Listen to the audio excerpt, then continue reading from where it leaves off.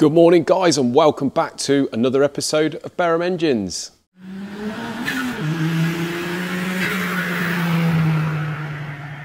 Like I've said before guys, thank you ever so much for pressing that subscribe button. If you haven't yet subscribed, it's free to do so, so just please press that subscribe button, hit the notification bell, and you'll be notified whenever we post a video. Thanks guys. First of all, you can see that John has been cracking on with the Lagonda Rapier engine. We're all pretty much built up now. There's a few bits left over, a bit of pipe work, etc.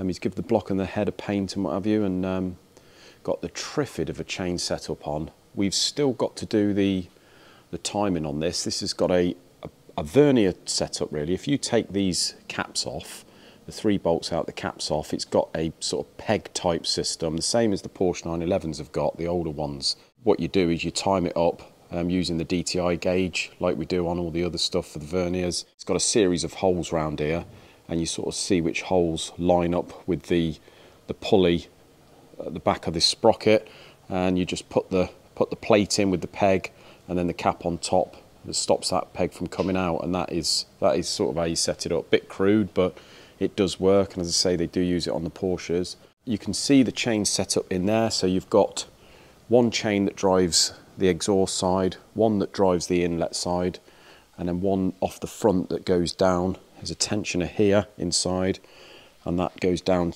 driven by the crankshaft. In the back here you've got the dynamo, is it, and the distributor run off the back. You've got the cush drive there, and that is driven off a sort of intermediate sprocket here, helical cog. And you've got adjustment up here, and these two, you slacken them off and you can move that left and right to get the proper backlash on those cogs. So yeah, quite a complex setup really for the age of it, but yeah, it's getting there, almost all done, and it's become part of the furniture now, so we'll be sort of sorry to see it go in a way, but glad in another. Right guys, the E46 S54 cylinder head, this is the one that had all the bent exhaust valves for whatever reason in it. Now I spoke to the chap that owns it, Chris, and he said when he bought the engine, they fired it up initially and it just didn't sound right. So obviously, weirdly, they all vacuumed okay except for the one end cylinder, but all the stems were kinked. So I said to him, if it wasn't for that end one that was obviously not seating on the heads, and you probably wouldn't have suspected any valve issue. But what tends to happen, they seem to run all right on idle and low revs, well, sort of okay, as long as the heads are creating a seal to the seats. But what happens is when you rev them, what can happen is because the stem is kinked, it can jam the valve open, piston hits the head of the valve, breaks it off, and the engine is toast. So we've gone for the Supertech valves. He wants a full set. I can't turn it over because I've got all the shims in, but as you can see under there, we've got all new. They're non-Inconel. These are all standard size, but they're Supertech, and these work out pretty much getting on about £290 a set or something. It's about half the price of genuine valves, and we all know that Supertech is a good brand. So what we're doing here, I've got all the valves in, they all vacuum okay, got all the springs on with the collets in, and as you can see, the setup on these S54s is the normal double valve spring with a spring top, and they've got a rocker shaft at the back, and the rockers sit in between the valve and the camshaft. You see the camshaft here, they've got a bit of a strange design on the lobe where you've got an almost a concave area on one side of the lobe. So to do the clearances on this, you can see they run little shims, so I'll just show you one there. That's the top of the valve, and then obviously there's this insertion here in the spring top, and then these are the shims that sit on top of the valve there. They come in various thicknesses. We have a kit here that Chris has supplied, but we've also got a new one in the cupboard if we need any different sizes, and they tend to go up in 0.04 of a mil really, so they go up in a couple of thous, thou and a half, whatever it is.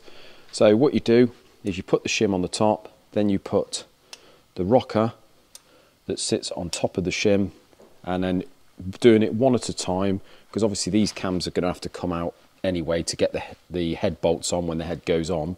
So we put the exhaust cam in first, and the exhaust cam clearances are 12 thou plus or minus 1 thou. So we always aim for the middle, and what you do is you put the cam in, tighten all the caps down. These are the caps. You tighten it all down evenly until it's torqued up properly, and then you go off the bottom of the lobe. So you've got the top of the lobe here. You want the very bottom of that lobe on top of this pad here, and then we used our feeler gauges like this to go in between the camshaft and the rocker to find out what clearances we got. So what I always do is, because we've got new valves, I have cut the seats very, very slightly to make sure we've got a fresh seat on, as you've seen in the last video. And then what I do is whatever shims were in it, I probably go down about 4 thou or 0.1 of a mil in the shims to make, just so I know that we've got some clearance. Because if you put too big a shim in to start with and you have no clearance, you don't know whether you've got none or it's opening the valves. So if we start off, so we've got, it doesn't matter how big the clearance is, just so we've got something to record. And then I've gone through, starting at number 1 on this end. I've just wrote down on the exhaust side all the clearances that I've got already. Now, as you can see, with the shims in, they're all over the place. So bearing in mind we're looking at about 12 thou. Some of them are quite big, and they're all big. There's none that are small. Now we know all the sizes that they are already. We're going to go through these shims, measure them, and say this one, for instance, 26. We want to go 14 thou bigger on that particular shim. 14 thou or 0.35 bigger on that shim to get that down to 12 thou. So we're going to do that, and then what we do is we insert the camshaft and we just double check all the clearances once again, just to check that we're all right. And then we take that out, put the inlet cam in, and we do exactly the same procedure.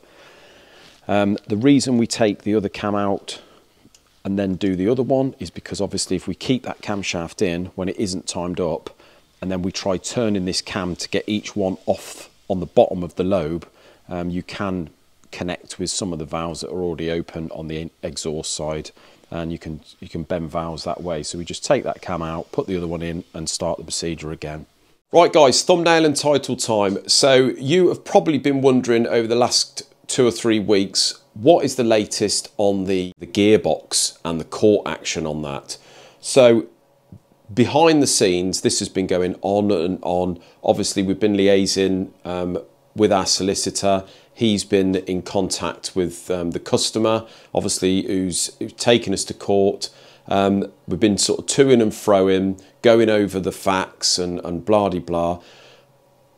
In the end, guys, our solicitor has done a deal with him and we've actually paid him off. Now, the advice from our solicitor was, it's one of those situations where, although he's claiming for quite a lot more than the job was initially, it could potentially, it's almost like the guy does know what he's doing, and in the court you've got to be aware that it's a bit of a gamble really. It could go one way or the other. He could sort of favour it in your direction. Unlikely these days. Usually they favour with the customers, but it could go the other way. They could start, you know, charging you more with court fees, etc., and all this. So we've done a deal, guys. The guy was going for 2,300 quid, which is obviously a very bitter pill to swallow.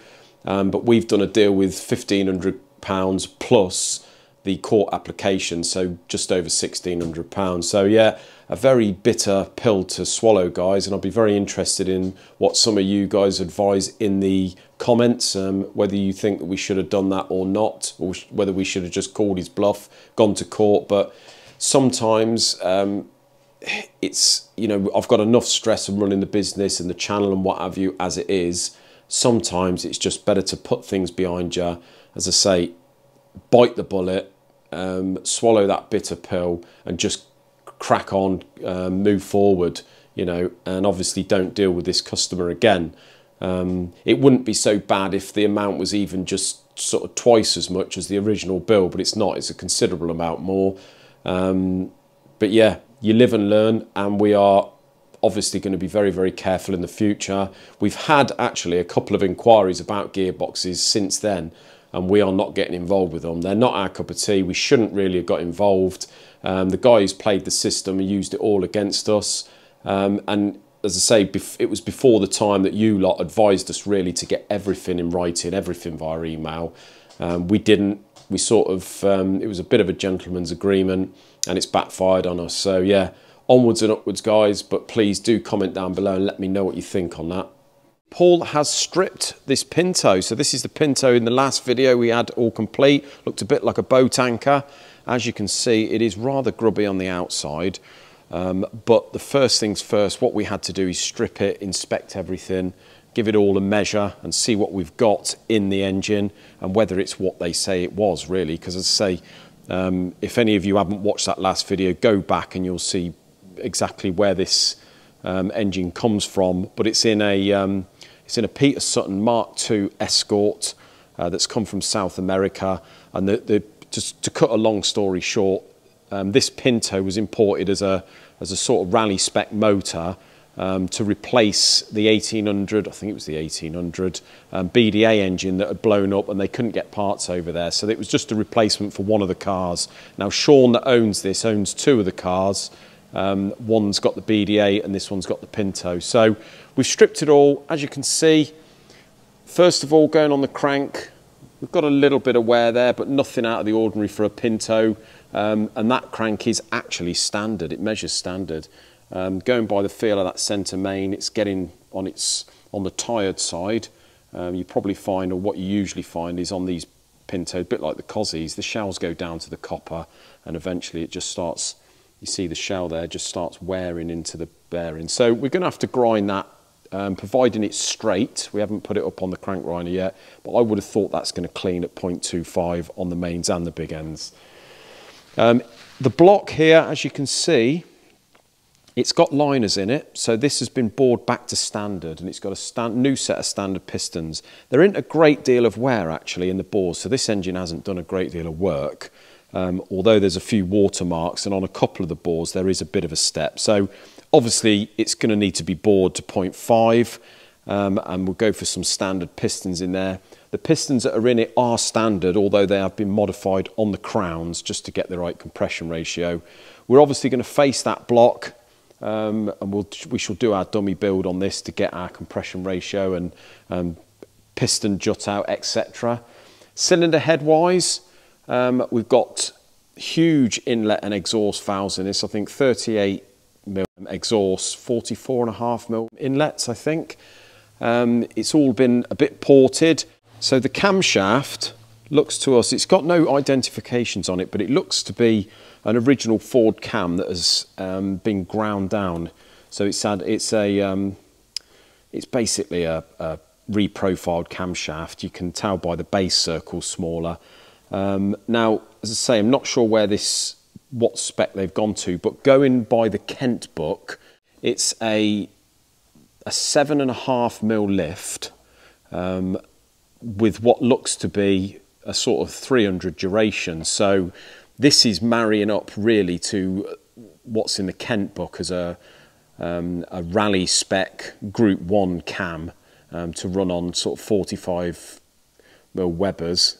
So this is, I would say, going by the port sizes and the valve sizes and this camshaft with the long duration, it's probably a nice torquey engine and built for mid-range. Camshaft's obviously going to have to be replaced, and the guides are tired in the head, so we're going to have to sleeve those, but it's all clean upable, it's all doable, and yeah, not too bad internally at all, really. So we've sent over an estimate to Sean, see what he thinks about that. All the bits obviously are available, and if he gives us a go ahead, we shall get cleaning this up and put the new bits in and make it look like new, and that should be absolutely lovely in one of those nice Mark II Escorts. So there we go, guys. That is the S54 cylinder head, you can see, with all the Supertech valves in there, inlet and exhaust. Absolutely lovely now, all cleaned up. Shims are all done. What we've done here is Chris has given us 2 little tubs. This one's the inlet tub here. Got one from the front, obviously where the timing cover is, 1 to 12, and all the shims are in there. Obviously, because the cams are in loosely, they've got to come out. So rather than put them in the head and them get mixed up or fall out, we put them all in these tubs. And then we've got the exhaust ones down the bottom. And that head is all ready to go back on now. I think what had happened, because we had those big clearances, I think because these valves are brand new and they're not original, they're super tech, what you find sometimes is if you measure them with the vernier from the face down to the bottom of the stem, they measure absolutely what the originals do. But if it's got a thicker face, as in where the 45-degree on the seat of the valve is further away from the top of the valve here, what that's going to do is it basically in effect makes the head slightly thicker, and that's going to make the valve sit further back, giving you a bigger clearance. So I suspect that the head of these valves here are probably going to be about 20 thou different to the original by the looks of it. Well, yet again, thanks ever so much for watching this episode. Please do comment down below on what you think about our payoff to the gearbox guy. As you can see behind us, looking very, very busy. Had a few more engines turn up. Another couple turned up over there, which we'll put in the next video what they are. It's till Friday. Have a great time, and we'll see you in another one. Cheers.